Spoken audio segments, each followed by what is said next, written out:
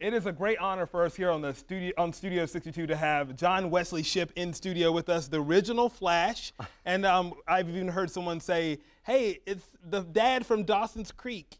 Yes, yes. I've played many dads. I played a real psychotic dad on Teen Wolf. Yeah. But I can't even watch that one. Do you still get the Dawson's Creek thing, though, that people come up to you? I do. What's even stranger than that is I still get the soap opera stuff from like 1980s. Some lady on my Facebook wall said that. She's like, wasn't he in As the World Turns? My mom, you know, when people do that, they'll call me Kelly Nelson or Doug Cummings. My mom says, I wouldn't recognize you from then. How do these people... How do these people know who you are from way back Such then? a big part of your history as an actor, of doing that TV, that soap opera stuff, and of course the original Flash back in the early 90s. Right. I wanted to know, of course we have this, the Flash here on the CW 62, but yes. Everyone wants to know that phone call when they call you and they say, hey, you know, John, we want you to be in the new Flash. We want you to be the dad in that series. How did that go down? Well, you know, I'd heard, you know, it fell in and out of development so many times, a new Flash. And certainly 24 years after we had done our effort, it was time. And I heard that they were going to be doing it on the CW. And I thought they may go one of two ways. They may decide to make a complete break and have theirs be completely new, which I would totally understand. Right. And then I heard Jeff Johns' reimagining of the Allen family, that in the new version, Barry's father is wrongfully imprisoned, wrongfully convicted of killing Barry's mother in front of a 10-year-old Barry. And I said to a friend of mine, if they come to me, that's the role I want, because that's layered. That's a standalone character. It's not, many people were saying, Jay Garrick, Jay Garrick. Well, there's a certain limit to, hey, this is how it's done, son. Right. You know, you run really fast. And, you know.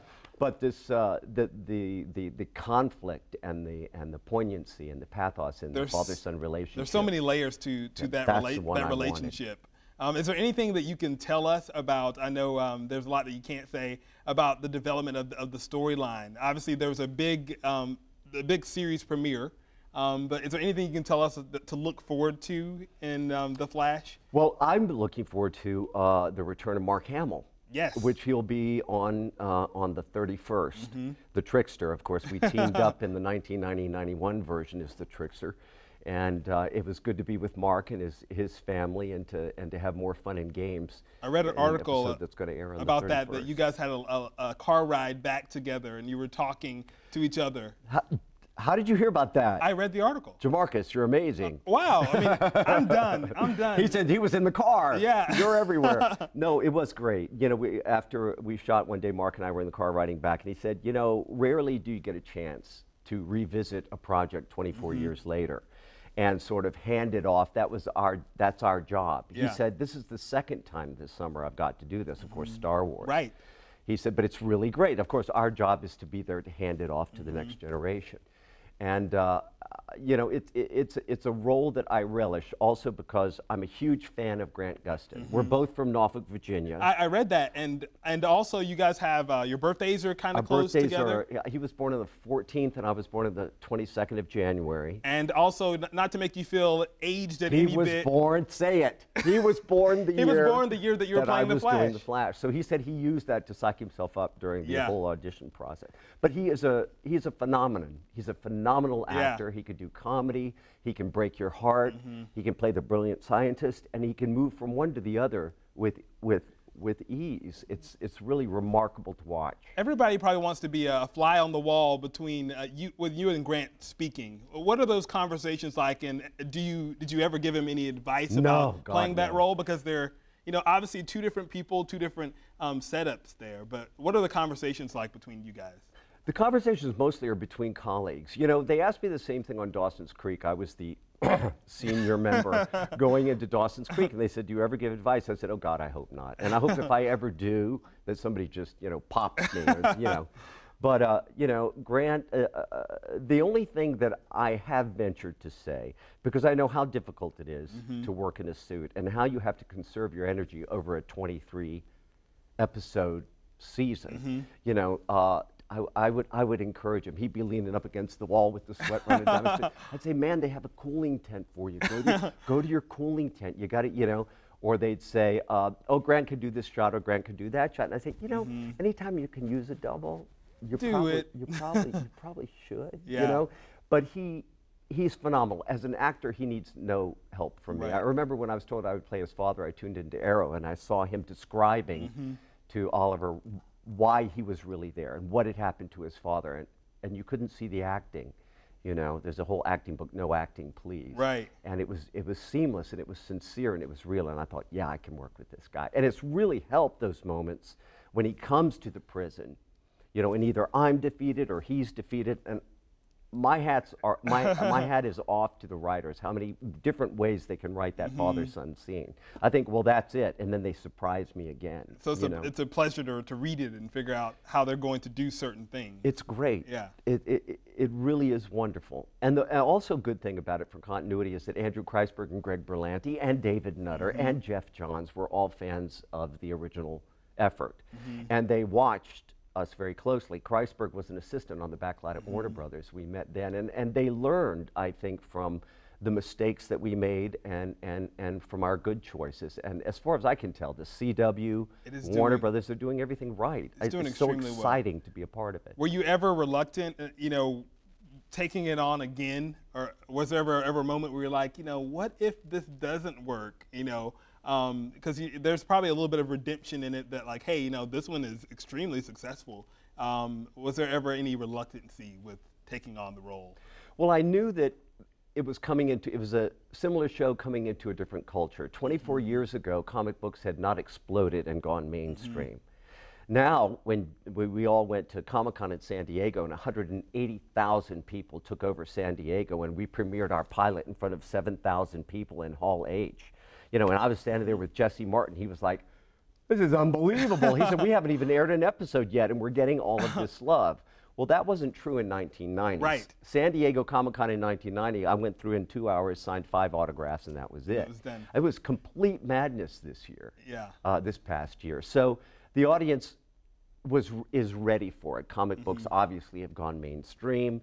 And there is a certain amount of healing that takes place when you feel like you've worked so hard on something and it almost went, you know. And my greatest hope for Grant was that he would have not only the critical success that we had, but the commercial success that we just missed, and by God, he's having it. And so it's all about the people being able to support it and wanting to support it and really excited about the project, which leads us to what you're here for this weekend here at the South Carolina Comic-Con. Yes. How cool is it for you to be able to come to a fan-based convention that people are wanting to see you, they're wanting to talk to you, they're wanting to ask you questions? How cool is it for you to be able to do that? It's amazing. And, you know, of course, since the new Flash, I've gotten a lot of invitations. I almost feel like I'm on a tour, you know, getting to meet people who are active fans, not only of the show, but that predate the show.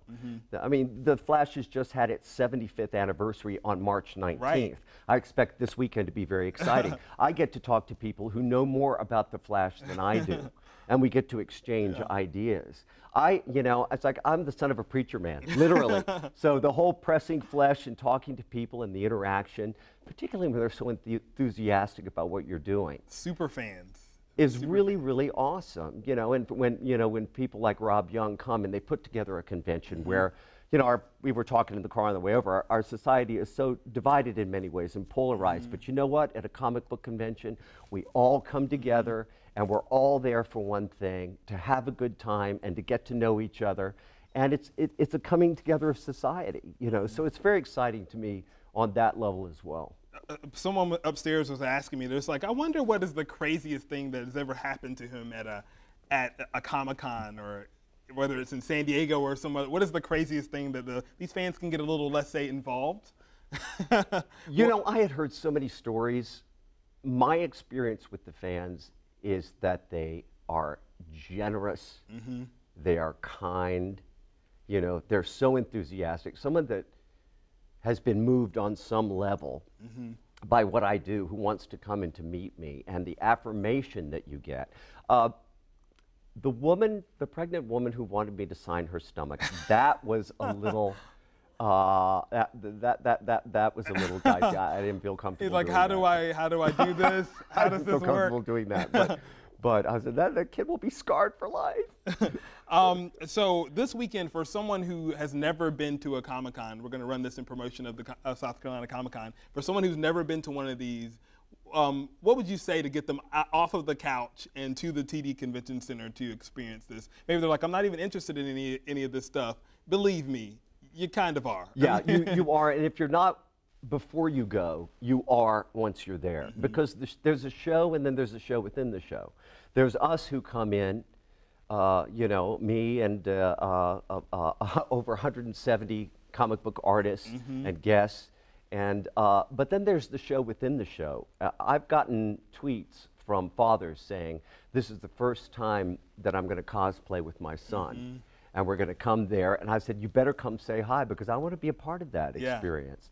You know, comic book has a very old tradition. You know, the fathers are quite often are fans of Flash 1990, and the sons are explaining to their fathers, like, no, Dad, John Wesley Shipp, you see, he's Henry Allen, and he plays the Flash's dad. So that's all going on. That's awesome.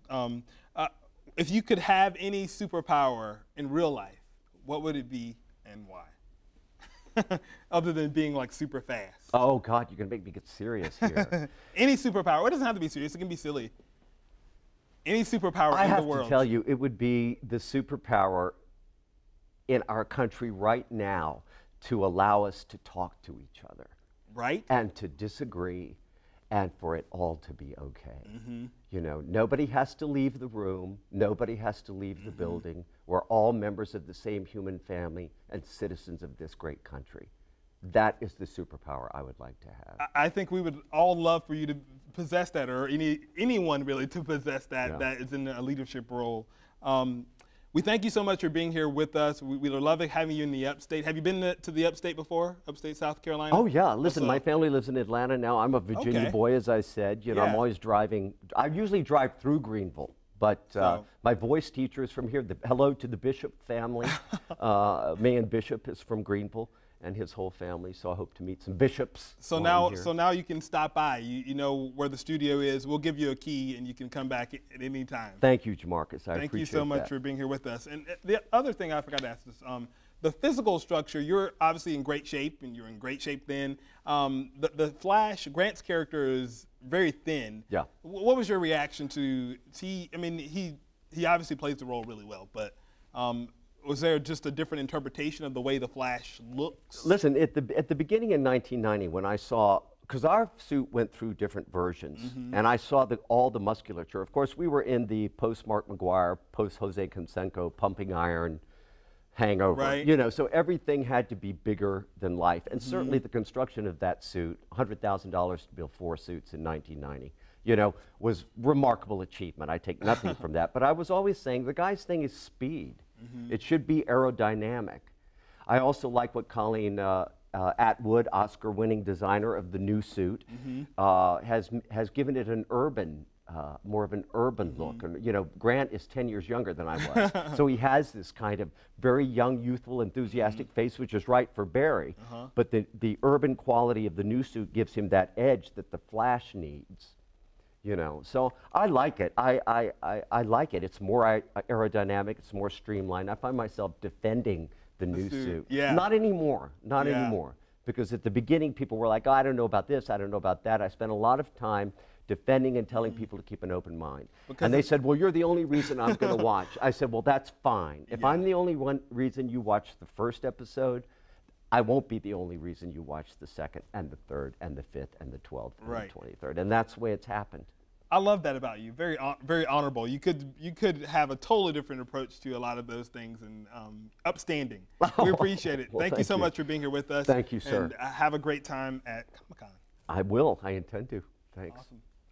Anyone else have any questions that I failed to mention that's quite possible that would be good to be asked?